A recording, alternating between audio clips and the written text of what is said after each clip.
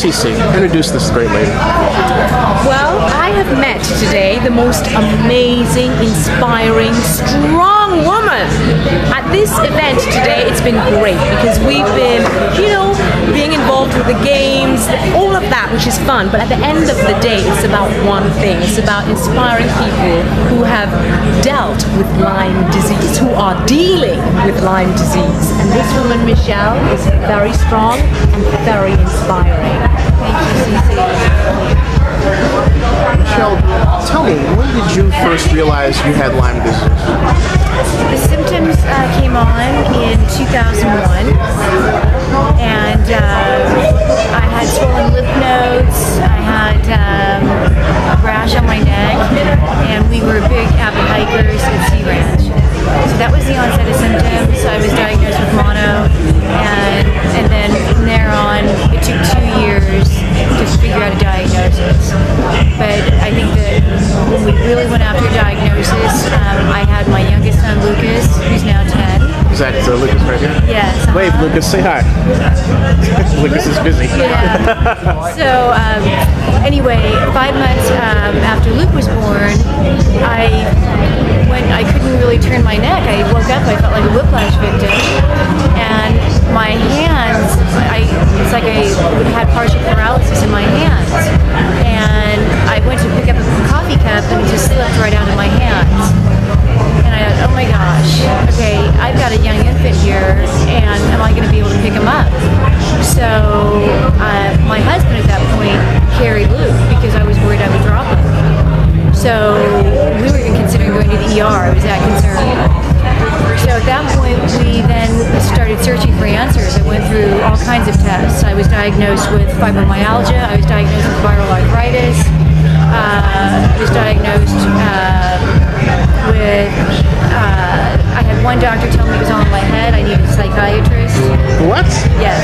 Say that one more time? I needed a psychiatrist. My husband wanted a DECA. That was probably one of the lowest so do points. I. Sorry about that. That was probably one of the lowest points ever. He said, I think it's in your head. You just need to go see a really good psychiatrist. So after about a 6-month search, it was actually my husband's best friend who said, have you thought about Lyme? And I thought he'd been tested for Lyme many years ago. I went to my doc and he went through my charts and he's like, oh my gosh, you haven't been tested for Lyme. Tested me for Lyme. Lyme test came back positive. So at that point I said, okay, I want my son tested. And he said, oh, it can't pass vertically. It can't pass from mother to son.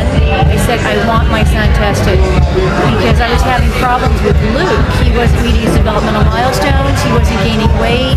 He wasn't rolling over and turning like my other 2 children. So I was having problems with Luke. His test came back positive. So that's when I knew, okay, this was a bigger deal. And it was interesting. It was a pretty low point in my life meeting with that doctor because he said, I just want you to know that as you're going to go on this journey with Lyme, it's kind of like a bad Stephen King sci-fi novel. The way the spider key can morph and change and hide in your body. It's going to come and hide in your DNA.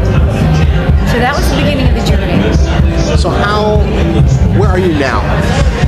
Now I am, it's what, 2013, so we're 12 years out. I am 90% better. Woo! Yes. I represent, wait. yeah. Husband's happy, he clapping. Daughter's happy, right? Yeah. Hey, how's Luke doing? Luke is doing pretty darn good. He's on quite a few antibiotics right now, unfortunately, but we're getting there with Luke. We're chipping away at it. And for me, I'm doing great. I'm in maintenance mode, so sometimes I have to go on antibiotics just to kind of maintain, and then sometimes I'm off antibiotics altogether. What do you say to those who may be watching this who have Lyme disease? I say, absolutely have hope. We will find a cure, and it is preventable. And I have to ask you, what kind of diet are you on? That's the question I've asked others. What kind of diet am I on?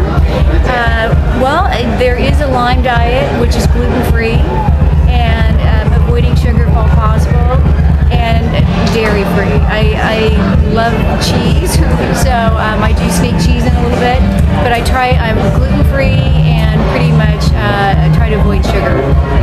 So because those are all inflammatory, foods, so that just adds inflammation, which will then add to your pain.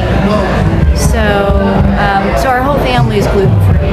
And he's fine now. Luke is going to get married and give you grandkids one day. Yeah, you bet. You eat better. Yeah. Put some pressure on you, kid. Yeah, sorry about that. He's unfazed by it totally. He's not fazed by the pressure. Yeah. What do you think of all this? It's different.